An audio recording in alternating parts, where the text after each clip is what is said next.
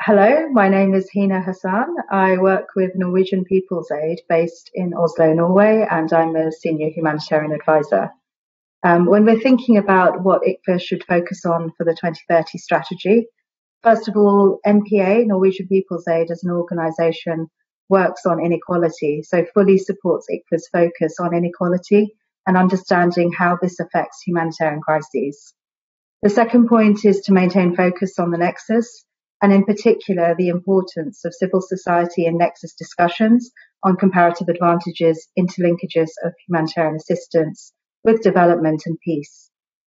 We also believe that one of the core strengths of ICVA as a global network is bringing together our voices to influence through collective NGO action, and that this should be continued. We value ICVA's role in enabling engagement with key stakeholders, particularly at Geneva and New York level, to better bring together policy and humanitarian practice.